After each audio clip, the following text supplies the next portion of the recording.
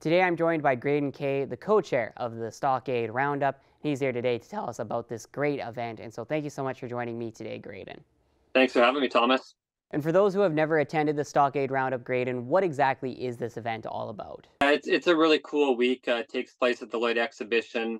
We see a large variation of different breeds in attendance. Each breed competes individually amongst themselves. And then at the end of the week, we cap things off. Each breed champion goes on to compete for the Supreme title on the Friday night. And can you give us an overview of what special events are happening on each day during the Stockade Roundup?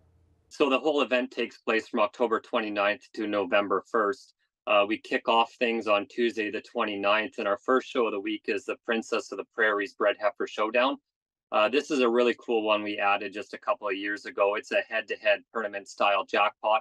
So two bred heifers will come in the ring at the same time, and our panel of 3 judges will determine which one moves on in the jackpot and which one is excused back to the barns. So that's a really fun one. There's a lot of camaraderie that surrounds that show, a lot of cheering.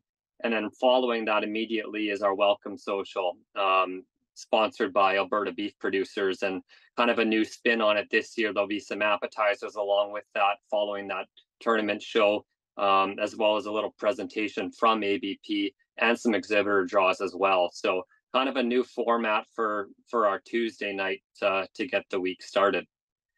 And then when we get into our second day on Wednesday the 30th, we start to see our breed shows take place. So Wednesday the 30th, we're going to see our percentage cattle show, as well as our all other breed show, which is comprised of the Limousin and the Shorthorn breeds, as well as Red Angus, followed by our Lloyd X Junior show.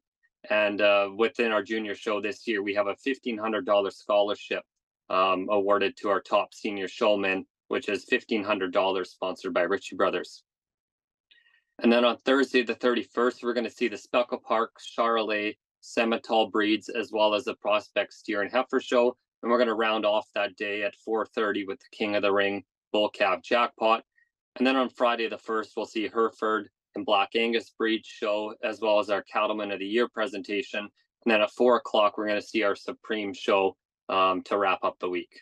And Graydon, who are going to be the main judges for this year's Stockade Roundup, as well as some of the touch-ups that have been made for the Lloydminster exhibition to make this the best Stockade Roundup ever? Yeah, so the 2 gentlemen that'll be doing our breed shows this year are Owen LaGarden and Chad Wilson. They'll be splitting up the week for all the general breed shows. As far as our jackpot shows go, we have panels of 3 coming in for all 3 of those jackpots. Those names will be released at the time of the show, but Chad Wilson and Owen LaGarden will be doing those breed shows throughout the week.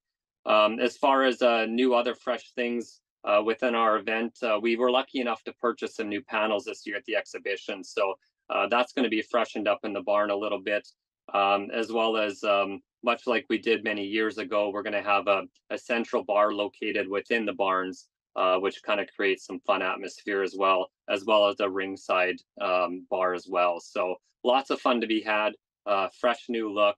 It's going to be a fun week. And how are the numbers looking this year for total amounts of cattle for this year's Stockade Roundup?